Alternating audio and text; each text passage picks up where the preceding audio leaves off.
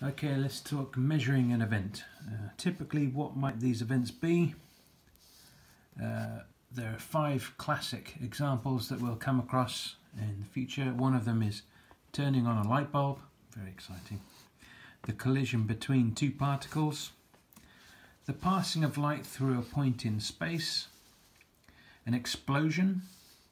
Or, now this one's quite complicated sounding, but it's really straightforward. The coincidence of a clock hand with a marker on the brim of a clock. For example, when the second hand passes the 3 marker. That is an event that we would typically be interested in. If we're going to register or record one of these events, we would need to record 4 coordinate values. This is a typical record of an event. So we would record spatially an x coordinate, a y coordinate and a z coordinate, and then we would also record a time coordinate. Now it could be that we have somebody else with a completely different reference frame to us recording exactly the same event, but there's no requirement for their measurements to be the same as ours. As a matter of fact, they're almost guaranteed to be different. So we are going to work our way towards being able to convert these coordinates for event A to these coordinates of event A via a physics that is the same for both observers. Anyway, back to this idea. If we are in a situation where we need to record 3 space coordinates and a time coordinate for every event, we need to have some sort of imaginative way of doing that. So I give you my array of clocks. There's an L in there. You have to imagine this in 3 dimensions. We've got X dimension, Y dimension, we'll have a Z dimension, and at every point of intersection we'll add a small clock, and this could be where we are, and the clock could be at 1 o'clock there.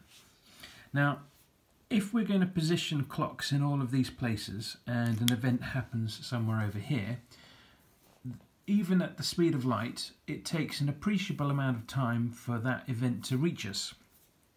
So in order to record that event, we need to synchronize these clocks. And it's not just a case of you have somebody manning each of these clocks and you go, right, ready, steady, 3, 2, 1, and this is 0, because by the time you've said that, and that signal for synchronization travels across your array, these ones are pressing 0 when yours has made an appreciable tick forward.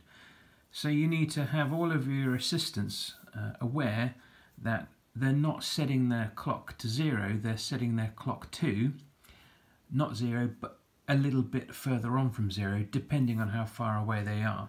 So if these are radial distances away, here we have 1, 2, 3, 4 radial distances away, then we need to factor in that radial distance so that when the message to synchronize this clock arrives, we can add on the time that has passed in order for that message of synchronization reaches this clock. Long story short, that was quite complicated, is we want all of these clocks to be magically synchronized so that they are all running at exactly the same time. This way, when an explosion or a coincidence of any kind happens in this particular area, we can record 1, 2, 3, 1, 2, 3 along the x-axis, 1, 2 on the y-axis, 0 on the z-axis because I haven't drawn it, and then we just record whatever this clock was saying at that particular moment in time. So the next video is going to be about the relativity of simultaneity.